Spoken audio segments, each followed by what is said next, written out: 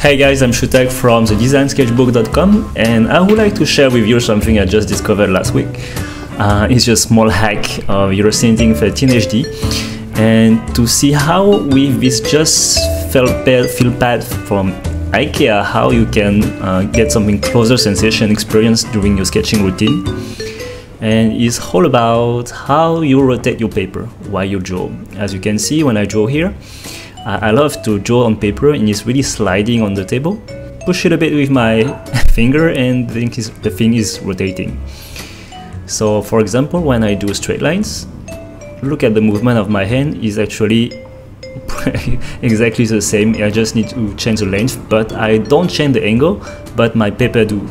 My paper does rotate. Alright, so this is how you can actually speed up your sketching speed. And for example here, let's draw sneakers. And this is the same thing as well. I only rotate the paper itself.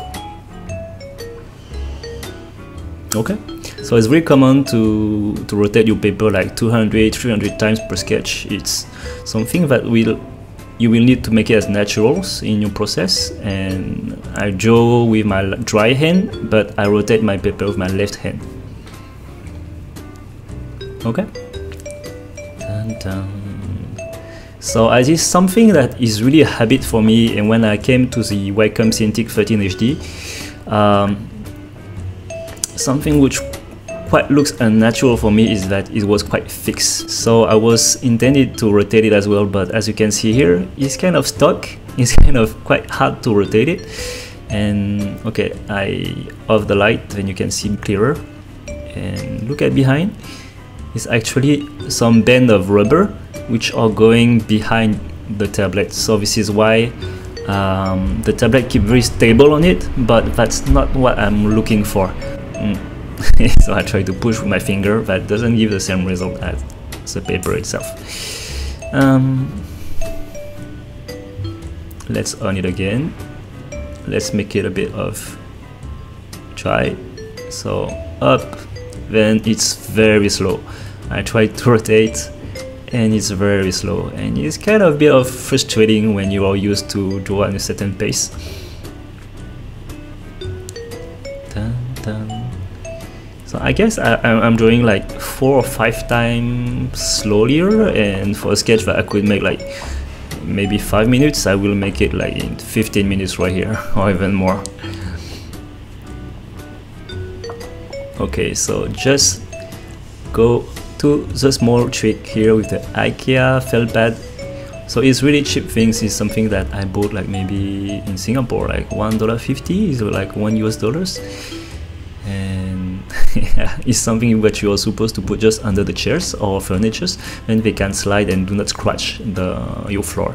So I take the big pad here and I just stick it on the four corners of the tablet below. So it's going to be very smooth to slide, as you can see here. Up is so much more natural for me.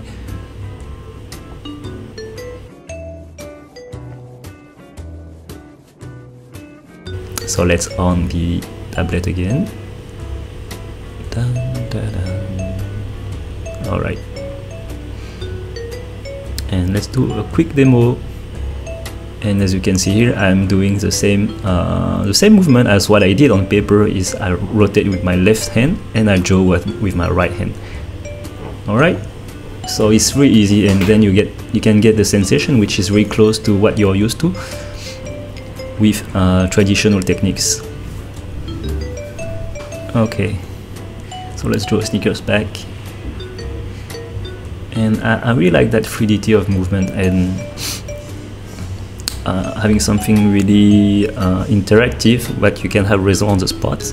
And some of you may tell me that actually with the software Sketchbook Pro, which I'm using right here, you can write your canvas, but okay, it's great, but that's not something that really interests me. I actually never use a shortcut on the side of the Wacom tablet, or neither these kind of functions, because it's just like I'm maybe too used to what I'm doing usually with paper, and I'm just trying to export it in the digital techniques. Alright, just as extra info here, I just wanted to show you the function of rotating the canvas. So the thing is that I have my left hand on my keyboard and using the shortcut and pressing space, and then with my pen I can actually zoom in, zoom out very easily.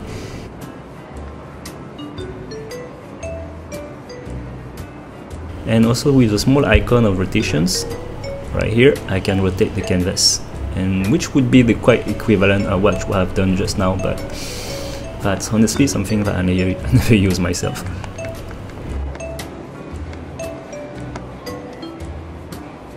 So feel free to try both techniques and see what is the most convenient for you guys. And about my side, how I do now is it's actually a good mix among the keyboard shortcut and also the tablet drawing. I like to use the zoom in and zoom out function using the spacebar, but I never use a rotating canvas option itself. I do prefer to use my left hand to switch between the spacebar and rotating the tablet itself. So feel free to do your own test and see how is your own method. So see you guys, bye bye. Hey, if you wonder how to start design sketching, so feel free to download the designer starter kit and start sketching today. So see you.